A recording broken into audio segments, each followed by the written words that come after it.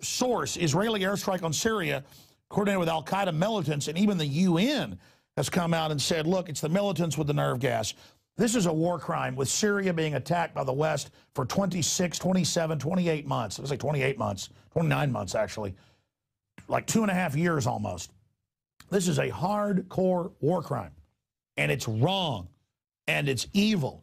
And again, the West are the ones attacking Syria, and then Israel's now bombing them because they can't get the Congress to do it.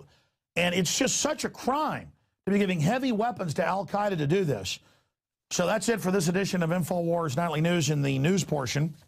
We're going to go to break and come back. Great job to the crew doing the live show. That's 49 minutes of live transmission. We're going to now bring David Knight in here to interview the state rep who's been talking about false flags in Boston. So I'm going to get out of here and bring David Knight in, and we will continue with this transmission.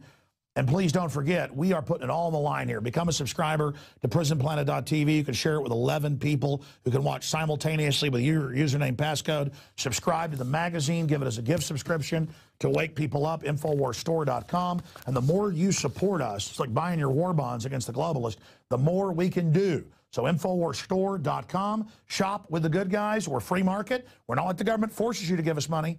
We put out the info, fight the tyranny, and then you support us with the donations, buying the books, the videos, the Pro Pure water filters, the Seed Center at InfoWarsStore.com.